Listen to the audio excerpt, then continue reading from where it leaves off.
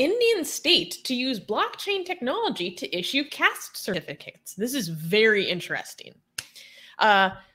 Gadchiroli, a little village in the state of Maharashtra, one of India's most industrialized states, plans to use the Polygon blockchain to issue caste certificates to 1.1 million Etapalli and Bhamragad village residents. Indian Times called it the, quote, next big thing in the crypto world. A decentralized blockchain digital platform provider, LegitDoc, will be used to implement this project. Neil Martis, the co-founder of LegitDoc, said 70% of people in the these names are hard. Gadchiroli district are tribal, which means most of them require a caste certificate, adding that the blockchain-based caste certificates will allow the government to distribute assistance efficiently. Caste certificates are often required to receive access to different government-funded programs intended to benefit and support various disadvantaged communities. Shubham Gupta, the Assistant Collector of Gadchiroli, stated these digital certificates would ease the government's administrative burden. Martis explained that the Polygon blockchain has the infrastructure required for connecting, quote, a document issuer, a document holder, and document verifiers. These three elements are necessary for the verification of digital caste certificates. Okay, I'm not sure if this is a good thing or a horrible thing. First of all, I like that. I kind of like. Oh, go on. You go ahead. I had the initial reaction because people are like obviously very sensitive about caste and you know, documentation of it and having to prove it and all this stuff. I think so. I had a knee-jerk reaction where I was against it, but then when I realized the intention of it, it's well established that, you know, there's various different quote-unquote reservation systems in India, and these are a lot of different government programs and subsidies that people can get if they are members of a lower caste, certain lower castes, if you're from a tribal community. And it's basically supposed to be an effort to redress like really deeply entrenched social inequalities. So to help avail them of more means to provide for themselves and to lift themselves from those conditions. But to be able to get those, be eligible for those programs, you actually have to be able to prove that you're from these communities.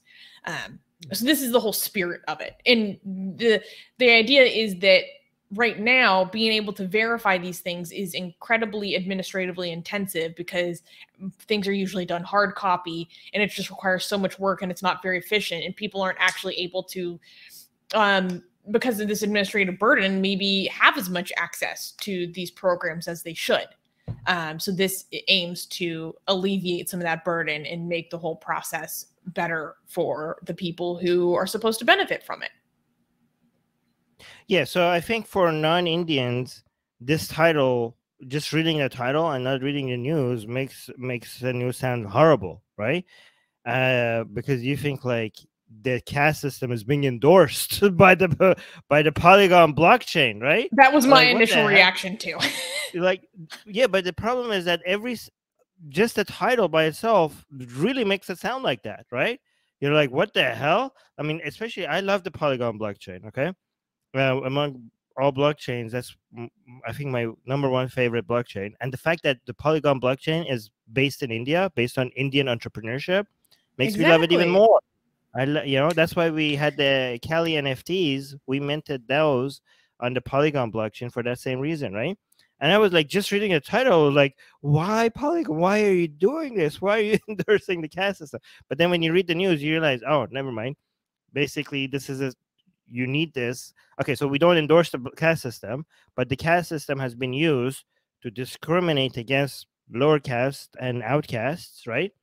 And this is a system that is trying to undo a harm by identifying the people who have been harmed, right?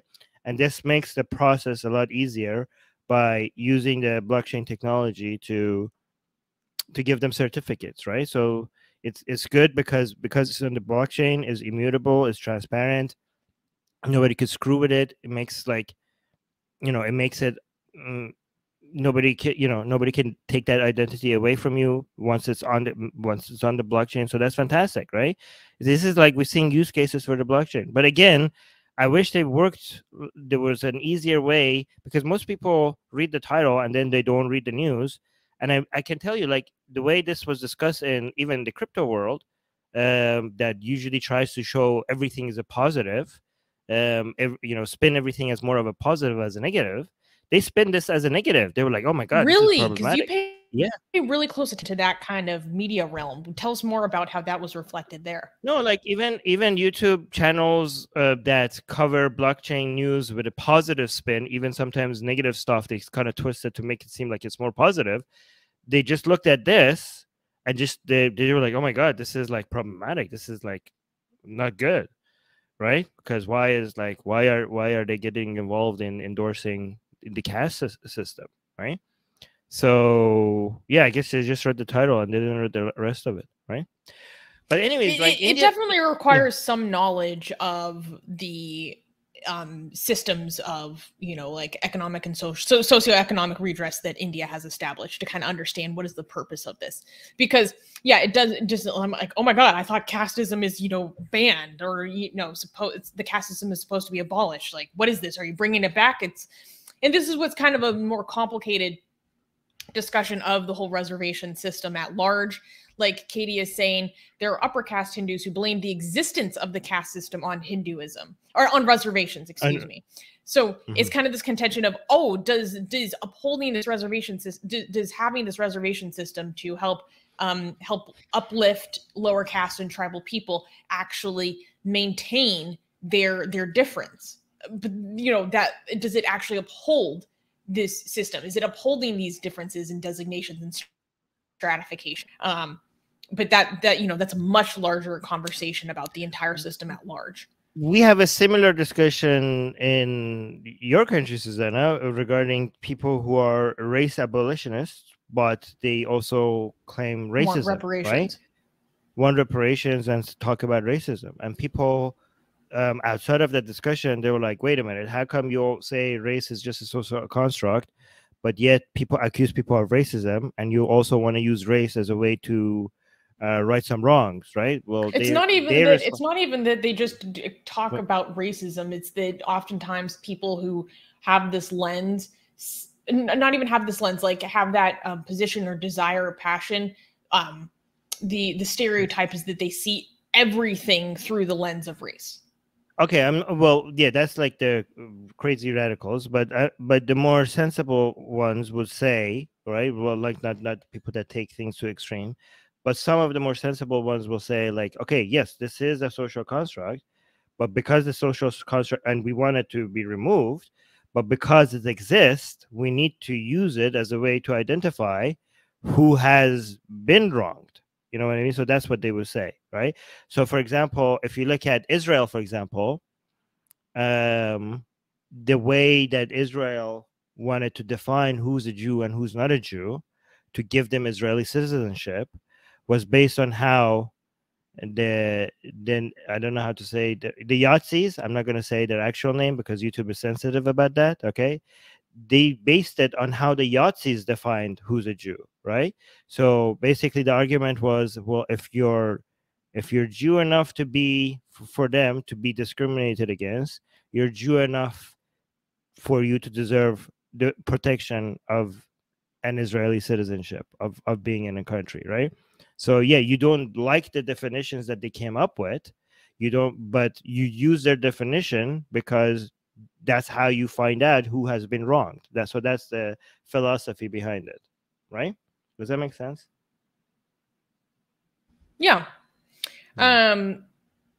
Katie is saying, while I agree the reservation system has its cons and needs some change, lower caste people have been refused jobs and promotions just because of their caste in both India and abroad. So there are a lot of criticisms of the system, but many people still acknowledge that there are issues that need to be addressed in some way.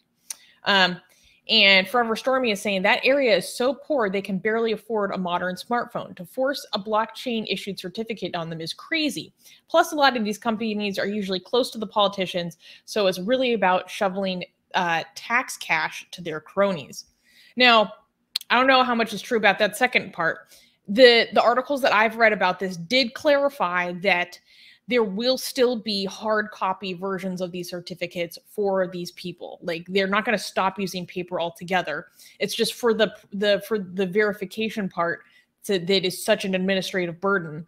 This system will basically, it inherently provides this three-pronged infrastructure that they need. Right. And so it's just about making it more efficient and bringing it to scale.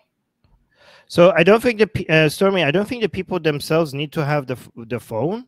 The whole idea is that this is stored somewhere, and because it's stored, and because this data is not very, you know, these are not big files. They're not like big pictures, right? So it's easy to store data like this on a blockchain with a very low cost, right? And the idea is like the management of the information is being done on a blockchain, not that if you don't have a phone now you don't have access to it, right?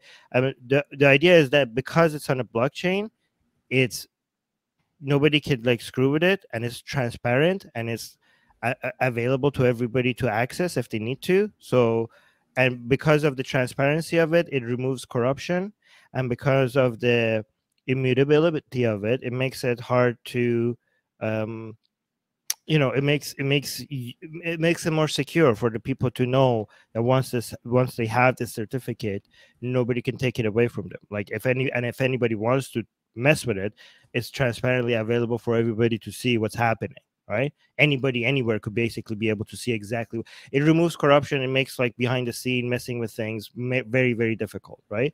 And because and also because the blockchain is trustless, the level of bureaucracy will come down, like the level of management will be reduced, and it might actually save taxpayer rather than increasing tax, rather than increasing expenses. It might actually reduce it.